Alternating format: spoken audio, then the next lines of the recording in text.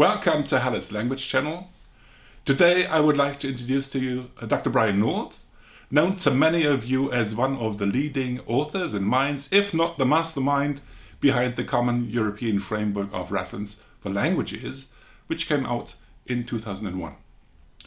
Brian North has been promoting and developing the idea of a Common European Framework of Reference from the beginning, since the early 1990s, and he has been continuously involved in developing descriptors for language proficiency in various domains and in validating the scales. More recently, he has been working on a companion volume to the European Framework, which is not a mere complement but also revises some of the competence areas and descriptor scales and even adds new competencies like, for example, plurilingual and pluricultural competencies. On the occasion of a symposium on the new companion volume in Gießen in November, organized by the research network Educational Linguistics, I have had the opportunity to talk to Brian North and interview him about the philosophy and the innovations of the companion volume. Brian, thank you so much for allowing us to ask you a few questions. You've been giving me a talk this morning on the companion volume, and which provided us with a lot of insight. That's what I understood, at least. And I'm saying that against the background in Germany, the Common European Framework of Reference for Languages has been dominating everything in the language policy field, also educational policies field, and even, as we heard this morning, migration policy. So it's been a complete change of what we do in language learning business.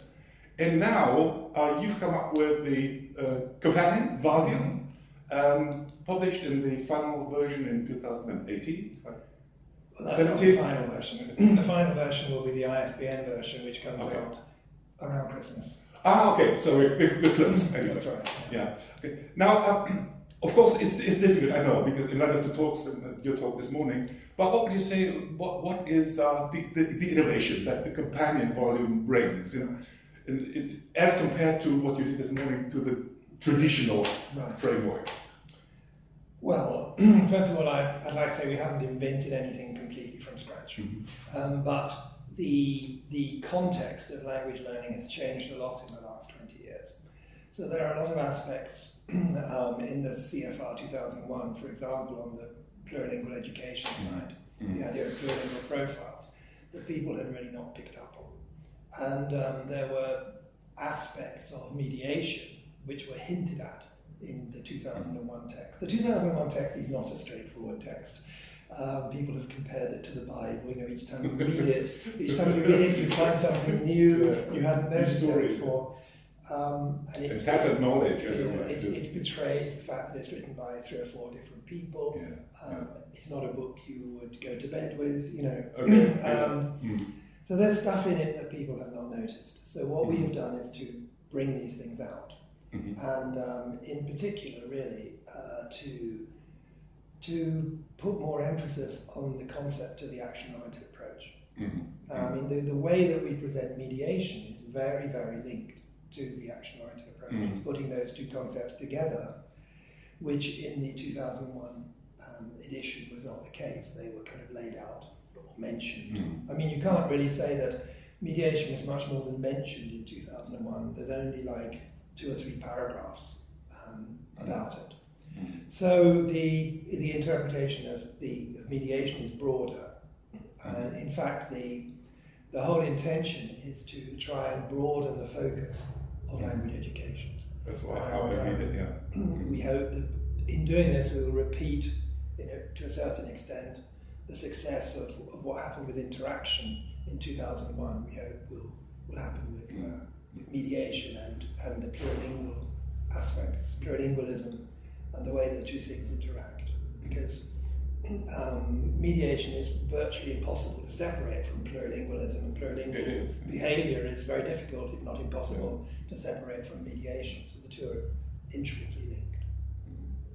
Yeah, that's my observation. It's the whole framework, let me call it, has become, it's been expanded and it's been broadened also open up, but of course that makes it more complex and more difficult to, as you pointed out this morning, to identify the tropes that we'd like to use. You know, it's not so easy. So that's why I would be interested in your idea of how we could use this very broad and complex framework in teacher education. Because I think in a way it represents all of what we need to consider when we teach languages and learn.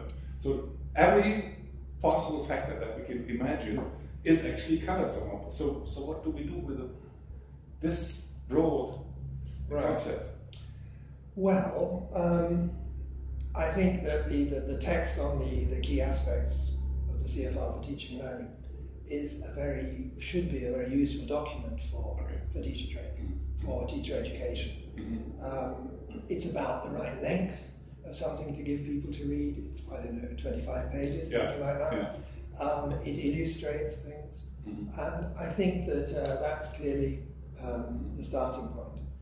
And then there are really the two fundamental aspects. There are three fundamental aspects of the framework. One is the action-oriented approach.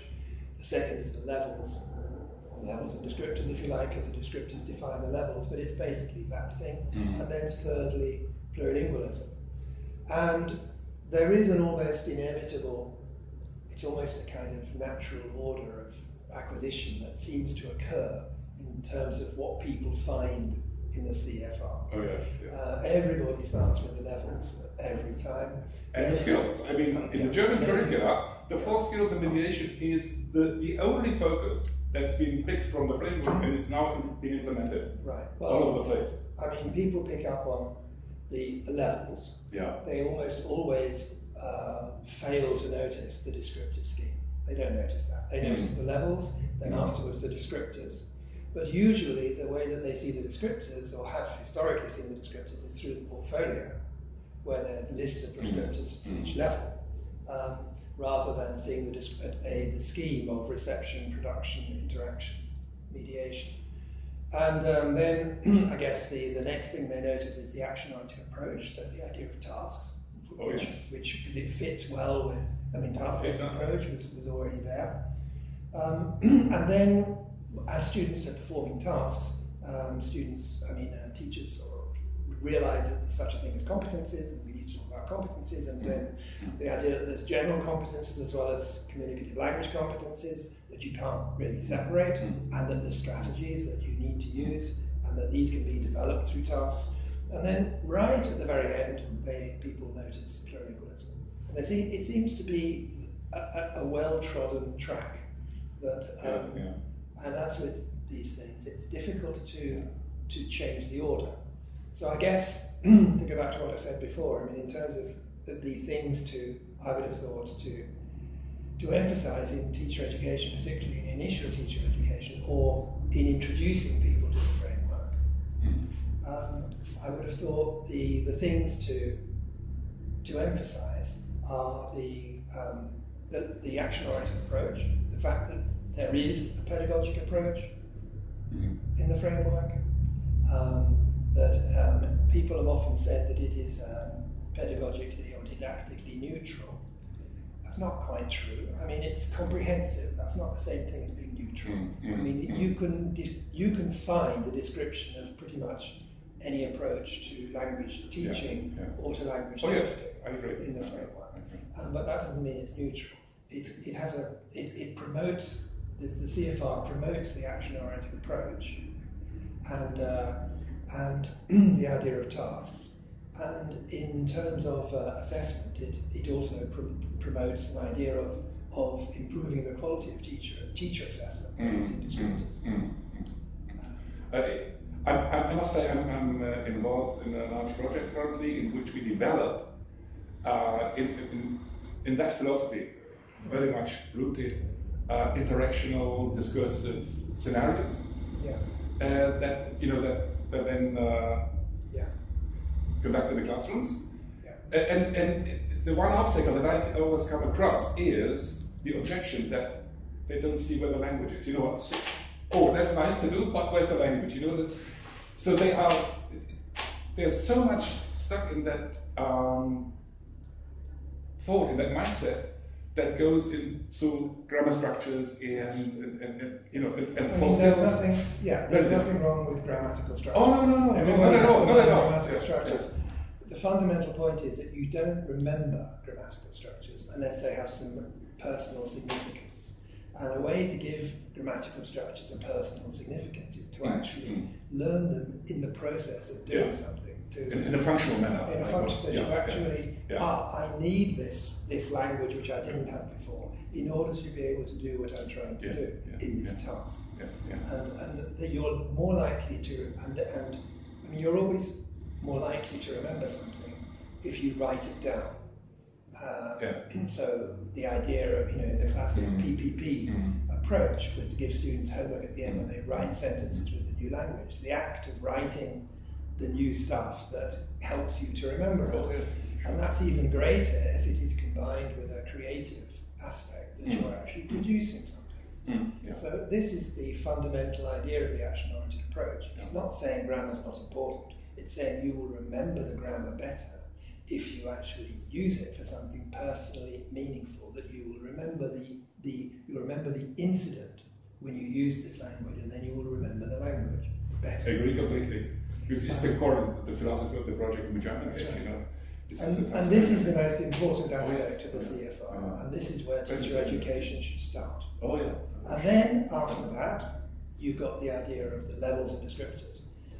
Watching videos as a second line of approach. Watching videos of students talking together, not interviews, students talking amongst themselves, and trying to assess the CFR level of those students and why, you know, in terms of discussing together in relation to a set of criteria, who is which level and why. It's a very enjoyable activity. I mean, I've done this a lot, and I've never met anybody who doesn't like it. The most important thing is that you don't ask people what they think, because it's not because people may be shy, or they may be thinking about what the person next to them is saying and not give their real judgment. And then it's important that you allow people to not give their opinion, that you kind of ask groups to report back, or something, so not to expose people who might get it wrong at the beginning. But if provided it's done in a sensitive way like that, the process of watching students interacting and assessing it is really good fun, and it's usually quite amusing because there are things happening when students which are always unexpected and quite fun. So, and from there you can move on to the descriptors for each level. And start to talk about what is the place of level and all this kind of thing. The more sophisticated is plurilingualism, which is the other aspect, which is this idea of language ability, language proficiency being an integrated thing, that you don't keep languages in separate compartments, and that one needs to leverage the knowledge of one language in learning the next. I suppose there's a long way until we reach that idea, and what it means in teaching a particular language. There's almost, from what I see, no concept that makes it possible to teach in the English classroom plurilingualism. You know, it's not there. It's not available. It's very difficult in teacher education. Well, I think the fundamental reason is that the communicative approach has taken over an awful lot of baggage from behaviorism without noticing. Because before the communicative approach, there was a lot of, contrastive analysis was very popular, and it was perfectly normal for language teachers to make comparisons between the mother tongue and the target language when they were teaching. Since the communicative approach, it basically, the communicative approach very quickly became inextricably linked to direct method and behaviorism. And this is completely the extent to which this is the case is totally underestimated. Mainly because, well, certainly particularly in the English language industry, where people are only so happy to be able to say, oh, other languages don't matter. I'm afraid that digitalization and digital testing will see a strong revival of the behaviorist attitude, because we have that tick-off thing, yes or no, right and wrong, and credits for right. So I'm afraid that we haven't overcome this way of thinking. It's returning. This is one of the reasons why most language learning apps are useless, like Duolingo. Duolingo. I mean, if you try to Duolingo is a waste of time. Okay. I mean, it's useful at the very, very beginning, but it operates mainly on a vocabulary level. It does, which is ages old. As you say, it's terrible. Okay. I mean, it's flashcards, basically. Yeah. Precisely. But this brings me to one point that I'd like to address. That is the impact of digitalization on language learning. From what I see, I suppose it's such a transformative potential in these digitalization processes that we need to rethink much of what we have understood to be communication to date, and probably it concerns every single issue that we have been developing for so long. What is your take on that? I mean, it's not an area. It's not my area of expertise. I mean, certainly the new online scales are describing language activity still. They are not describing digital competence. They are describing the kind of thing that somebody can do in a multimedia, in a multimodal environment. Yeah. It's part of the interactional approach. But it's still it's focused on language. What they can express or how they can deal with. But it's not it's not the digital aspects that are in focus. It's the language aspects. But clearly, the aspect which is still under specified in a work like the CEFR, as in any tests or any frameworks that exist, is the fact that people write in a completely different way now to the way that they used to write 20, 30 years ago. That basically, when you write something, particularly in an academic context, it's more a process of collage. You're kind of grabbing pieces from different places. Also graphics, diagrammatic language, you use a lot of that. But even in terms of straight text, I don't think there are very many people around who still write an article from the beginning to the end. The way that they used to write an essay when they were at school. That's how you work probably with yourself. I mean, you find you have chunks of text where you write this bit. It's more like the way that films are made. Films are not usually made in the same order as they are shown. In fact, it's only directors who are wanting the characters who are co-developing the characters with the actors who bother to film in the chronological sequence. The way films have traditionally been made has been to shoot scenes, these, and then in the end it's put together in the right order. And nowadays people write more like that. And they write this bit, that bit, that bit, they grab this bit from there, there's this from that project proposal, they stick it together, and then they start to clean it up. I think that's a very precise description, because it also points in that direction that we need to reconceptualize even the most basic skills that we believe we've been able to describe today. We need to teach how to read a hypertext. It's completely different from reading a linear text, and so forth. We're running out of time, unfortunately, so thank you so much, Brian, for a glimpse, we could say, at the companion volume. And our tip would be, it's all there for you to read. Read the companion volume. Thank you very much. Thanks.